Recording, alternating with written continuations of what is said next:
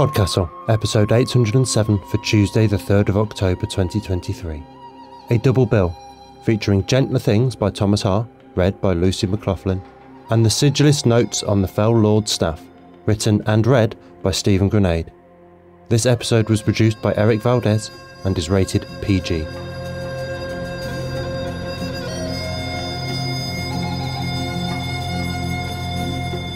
Good morning, good day, good afternoon and good evening, and welcome to PodCastle, the flying castle of fantasy fiction. I'm your host, Matt Dovey, and it's my pleasure to present two stories for your enjoyment. First up, we have Gentler Things, written by Thomas Harr and narrated by Lucy McLaughlin. I'm honoured to say that this one is a PodCastle original. There is a content note for the death of a parent here. Thomas Harr is a former attorney turned stay-at-home father who enjoys writing speculative fiction during the rare moments when all of his kids are napping at the same time. Thomas grew up in Honolulu and, after a decade plus of living in the Northeast, now resides in Los Angeles. Lucy is a visual designer from Ireland. She fell in love with audiobooks and narration as a child after discovering the BBC World Service broadcasts via long-wave radio in the middle of the night. Lucy loves tropical houseplants, which you'd never guess, given how many of them she's killed. And now pay attention, for our tale is about to begin, and it's the one they don't like to tell you.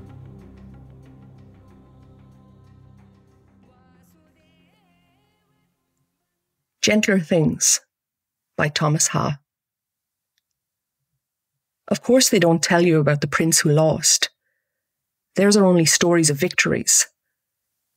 It's true they once described the steadiness of the prince's hands when raising the three-bladed speedum, the potent poise and the power he possessed when clearing the fields of invaders rising from oceans of the dead, or the celestial runes inscribed along the fuller of his sword, the very same weapon wielded by his king father before the weight of years kept the old man to the warmth of the keep. Or of Owen, the prince's flare steed, who carried him unfathomable distances, a blood horse gifted from the apogeic families, so conjoined with his thoughts that the two moved like a curved leaf on gusts of wind, slipping past walls and abattises and outstretched hands. But all of the stories stopped after the Ossian caves, when the prince sought the last wormlet and never returned, because grim tales do little to fill the purses of poets. Men preferred to hear of the conqueror, the knight rough who later did what the prince could not, the one to finally slay the wormlet and carry its bloodied body to the sun at the surface. Better, they thought, to speak of him than dwell on all of those men before, whose bones were ground beneath his boot heel in his advances through the hollowed caverns. This is what they want to hear, my father always told us, the ones who win, not the ones who lose. And who could blame them? My father would laugh whenever he said this, brushing the tangled mane of our old mare, patting her gently along the throat and whispering to her before cleaning out the stable shed, then returning to his work in the fields. And later, when seated by the hearth, he'd tell us more about the prince who lost and others, those warriors and kings, while mother would separate locks of our hair to braid along our crowns. We, his daughters, would listen closely to the waves of his voice, that timbre that seemed to descend from the thatch and settle in our ears. Those ever-shifting stories of his, about faraway men and their monsters. On occasion, when we thought to ask what became of the prince, the one who, by all accounts, should have won in the caves but did not, father told us that there was no way of knowing with certainty. Perhaps the prince had suffered from tragic wounds, succumbing to the venom sloughing from the underjaws of the beast. Or perhaps he had been eaten in the dark, deep down, consumed by that final scion of the ancient races, his soul suffused in the ichor of the creature's albine scales. Or, and I can picture our little faces, enwrapped as he spoke, perhaps the prince had been felled by something else, deep in the caves that once had been the heart of an exhausted world, that place where he expected to find a fearsome titan and discovered instead something small and tired and forgotten. Because unbeknownst to many, and despite various accounts, few were aware of the truth, my father said. That the wormlet in the caves was not the dire menace its hunters would have us believe, but merely an infant, knotted and heaving under the weight of disease, encrusted in the dust and shadow in that strange place deep beneath men's feet. And maybe, in looking upon that weepy-eyed creature, the prince felt something more than pity, stirring somewhere in him that he thought tired and forgotten too. Maybe the prince realised that what he carried was not a speedum in his arms or a ruined sword in its scabbard, but a death greater than death, for himself most of all. A terrible obligation to use those steady hands of his for something he did not desire. That maybe his king father and grandfather would have exterminated all creatures from their lands before laying the foundations of mortar and stone. But his hands were, perhaps, meant for gentler things. Like laying down his weapons, there, in the dark, and bidding a quiet peace to the wormlet and turning away, to seek something different than what he had been taught, the very antithesis of all that he had once believed, a life greater than life, if he could find such a thing. I liked this particular telling the most, the one where the prince had not so much lost as left. And I think of it often, and my father's stories when we were children, before we'd each of us left to little families of our own. The way our father would smile slyly and crinkle his face with amusement at us girls, his cryptic endings and riddles and nods about life greater than life. I remembered it all again when I heard the news that my father had died. Someone from the town had found him in the dirt, fallen down while he was clearing the fields of spring overgrowth. Our old mare had been there, they'd said, waiting patiently and refusing to leave him, following as they carried his body back to the house. Then we came soon after, all of us, my sisters and I, to help our mother wash and clothe and present him for the mourners. The people from the town prayed and comforted and gave their condolences over the subsequent days. I was the one to comb his grey beard and touch his forehead, imagining it furrowed, and remembering the plane of his cheeks against mine as we sat close to the fire. What could it mean for the prince, finding life greater than life? I'm not sure my father ever gave me an answer. After we sisters wrapped him in the blankets he and my mother had shared for over 30 years, and our husbands lowered him down, just beyond the oak and into the soil, we took turns filling the grave, our hands, like his, steady in the shoveling. And like with the dirt in the void, we filled the quiet with stories. We talked about the time our father slipped and fell into the neighbouring pond, trying to get a glimpse of a rare blue-striped frog that had actually been a moulded rock. The short winter, where mother and all the rest of us were bedridden with sickness, and he ferried stew and blankets to each of us over and over and over again. The night when the stable shed caught fire, and he led us to safety with the mare to watch the sky crackle, and promised we'd soon build another, to stand in the place where the first had been. And we talked, almost like we used to, until everyone fell asleep there, in the common room, near the cinder-spotted ash that piled in the fireplace. As the morning crept, I woke before the rest to wander over to the stable shed, where the old mare leaned into my hands, waiting for my fingers to pull through that tangled mane. I peered into one of her dark eyes and whispered a name. Not the one we used, but the one I like to imagine that father whispered, all those years when he worked and we couldn't hear him. Owen. And I imagined her muscular and younger, as she was years before we were born, her long legs beating rapidly against the earth, with father holding close to her back, flying fast, both of them, where they might never be found if they did not wish it.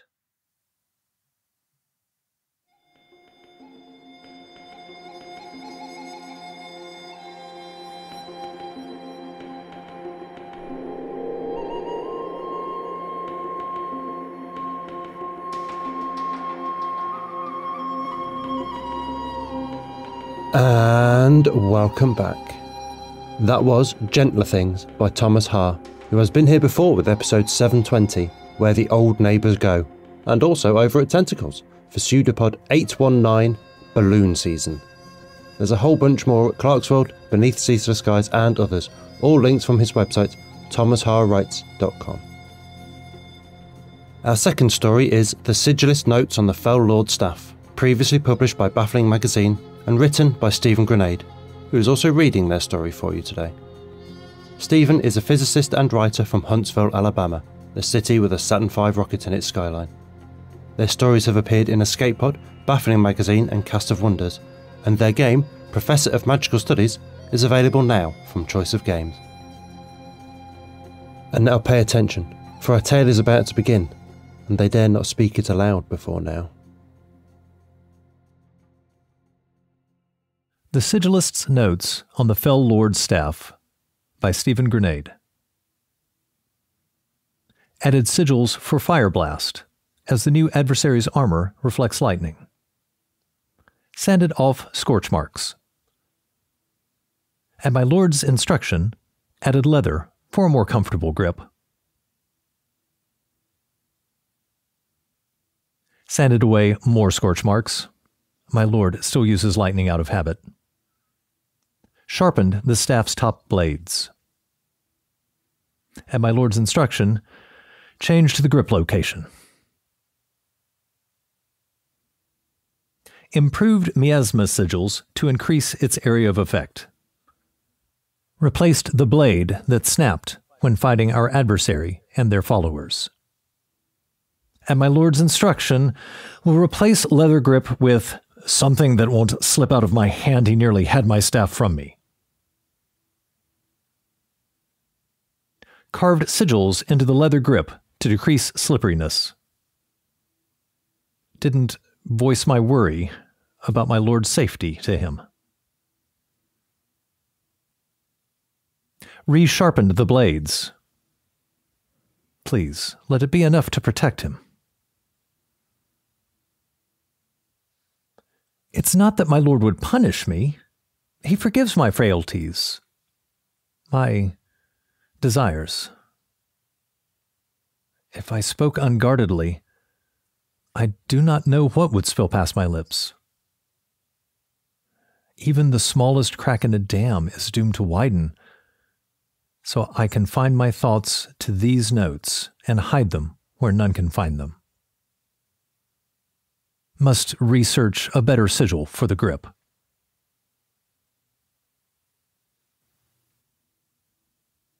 My lord has long enjoyed watching me ply my craft.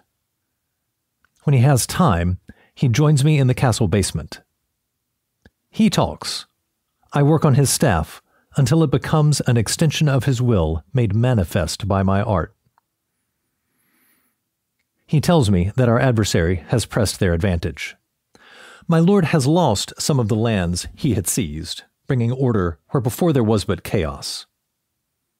My lord will prevail, but he worries, and thus I worry. The ache connects us, and I treasure it. Also lengthened staff to improve reach. Added new sigils. Anyone other than my lord or me who grasps it will be poisoned. Let our adversary try to take the staff now. To see my lord's face is to have your every inadequacy laid bare. The curve of his nose is an inevitability, his full lips an invitation. When I blink, I see his face, an after-image carved like sigils. With practice, I am able to look directly at him. It is a plunge in an icy lake, unbearable at first until I grow numb. Every time he returns to my workshop and removes his spiked helm, I must acclimate again. Outside of my workshop, he never removes that helm. I am glad, and not only because its sigils protect him. He is a language only I can read. I would not have anyone else learn it. So our adversary's armor is now proof against fire? Let them try ice shards. I labor over the sigils, working and reworking them into the staff's heartwood. Devotion wears a groove, and like all ritual, becomes its own reward. I overheard the Castellan today remark to a courtier that I was excessively loyal to our Lord. He mistakes me. Are you loyal to your breath? It is a thing that you must have, whether you want it or not. Our adversary's army surrounds our stronghold's walls. They hold our river. Our water is lost. My lord plans a quick strike, trusting his skill and mine to win the day. I fear it will not work. Other enemies have shattered themselves against the granite of my lord's will, but not this adversary. I have one last trick, a final desperate gambit. I have created sigils of teleportation. Other sigilists have tried and failed. Hard enough to stretch a person, turn them needle fine, and punch them through the world's skin. It is possible only if you use their true name to reshape them. Restoring them after is nearly impossible. But not if you sacrifice an artifact of great power. I tell him my plan, what it costs, what it requires, his true name. He would be a fool to give it to me. Men such as him do not trust men such as me. Without hesitation, he tells me. With that name, I have all power over him. To remake him, to destroy him, to save him. The curve of the new sigils captures the essence of who he is. When I am done, I say, place your hands here and here. I slide them into position. My fingers are stubby, scarred embarrassments next to his long, supple ones. Then will it, and you will be transported away from these lands,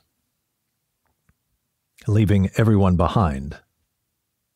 And this staff, it will snap, but you will be whole.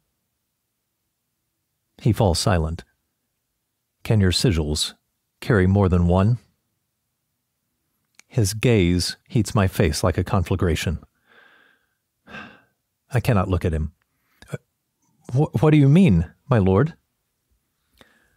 Will they carry you as well? I do not answer. He laces his fingers through mine. Then I shall not use it. I forget myself and turn to him. My eyes sting. You will. For me. For us. And then, hands here and here. His forehead is cool against my fevered brow. I do not recall how to breathe. Hands here and here. The crack is as unexpected and all-consuming as an earthquake. Stones tumble from the stronghold's towers. Water trapped behind a dam turns stagnant. I should have remembered. The Castellan stands beside the adversary. He let them in without a fight. The adversary squats beside where I am chained. You have abetted evil, but it is not too late. Make amends. Take me to him. I shake my head, but do not speak. They drop the staff before me, broken like the Castellan's vow. You will take me to him. Sanded away burn marks. Recarved sigils of power in the staff. Attuned the staff to the adversary. Banded the staff's center. It will not repair the crack, but it will hold. For a time. My lord waits for me. I will return to him. The adversary wishes to follow my lord. they would follow my Lord through the world's skin? I alone can give that power to them. If they give me their true name, and then I will destroy them.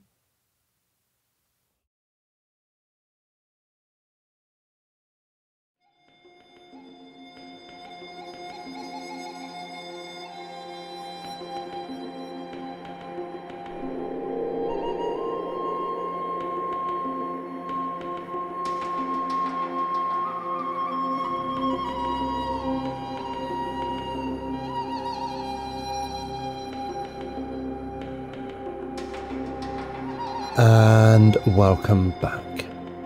That was The Sigilist Notes on the Fell Lord Staff by Stephen Grenade, who has not been here before, but has been on Escape Pod with episode 716, Physics by the Numbers, and Cast of Wonders for episode 511, Wind Settles in the Bones, which was a 2022 staff pick from Curtains. Thank you to Thomas and Stephen for their stories today. Thomas sent us these thoughts on gentler things. I think the difficult thing, or really one of many difficult things, that happens when someone passes away is that we're sometimes left with the lingering sense that we will never get to fully know the life that person led. Stories obviously play a part in how we understand and reinterpret people's lives, but those are, in their own way, just as impermanent as the lives they are supposed to encapsulate. Gentler Things, to me, is a family story, or maybe an associative chain of small stories, about a father and a daughter and her attempts to grasp at an interpretation of his life after the fact. As with many things, I don't think there is a single definitive answer as to what's going on in the piece or what it says about the narrator's father. But I like to think that there is some sense of constancy in the stories this man's family tells about him. And, with that, something of him that remains with them, between the lines. Thank you, Thomas. I think about stories a lot. I mean, obviously, I'm here presenting one to you every week. But I also think about the stories we tell to each other about who we are. Even more so nowadays than once, I think. All of social media is a story we're telling the world, a tale we present of achievements and travels and jokes and thoughts. But we also present stories to our kids about what we were like when we were younger, but also about who we are now. Calm, confident, in control, and absolutely not looking about in bewilderment, wondering how we became the adults in the room. We present stories to our co-workers, or for foul lords, our underlings. Pretty much the same stories we give to our kids, now I think about it. Calm, confident, and in control, and definitely not panicked at the responsibility we seem to have gathered without meaning to. One of the reasons we present such stories, I think, is because the idea of someone knowing our true selves, our true names, if you will, does give them power over you. It gives them the power to hurt you in the ways that would hurt most, to predict you and thus to steer you. It's what makes love so vulnerable and intimate after all. You are giving this power to someone and trusting them to use it well, to instead protect you from the things they know will hurt, to instead anticipate the things you will want and need. And so we hide our true selves behind a story we tell to others. But we also present a story to ourselves, because how else am I meant to link the 8-year-old child of 3 decades ago to the person I am now? How else am I meant to feel the continuity back to that person without constructing a narrative thread through the years between? I am a construct to myself as much as I am to the world, particularly in my case as I try to peel back a lifetime of autistic masking and find who the true Matt beneath is. This is why stories are so important to us, the narrative ape. They are not just how we make sense of the world, but how we make sense of each other, and how we make sense of ourselves. To tell a story is to bear a great responsibility, friends, so tell them carefully.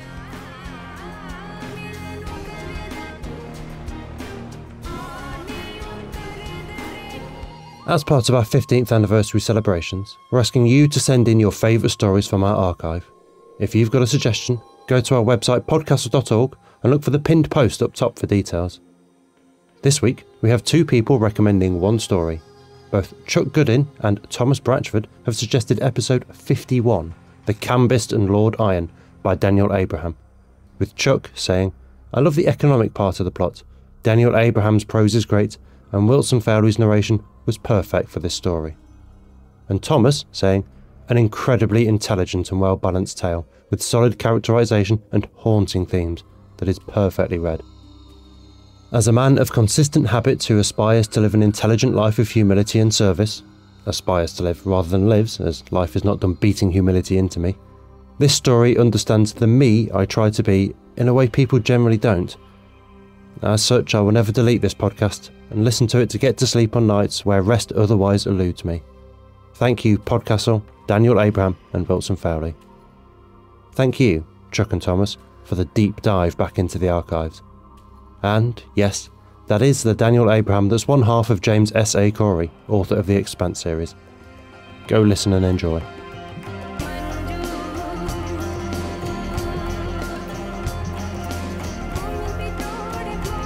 That was our show for this week. On behalf of everyone at PodCastle, your co-editors Shingai Enjoro Kagunda and Eleanor R. Wood, assistant editor Caitlin Zavanovich, audio engineers Devin Martin and Eric Valdes, and our many wonderful first readers, Andrew Cahoe, Craig Jackson, Amalia Harrington, Julia Patt, Kieran Corsini, Ryan Cole, Sarah S. Messenger, Sophie Barker, Shrikripa Krishna Prasad, Tava Nova, Tierney Bailey, Zeev Witties, and myself, Matt Dovey. Thank you for letting us share another story with you. The legal bit.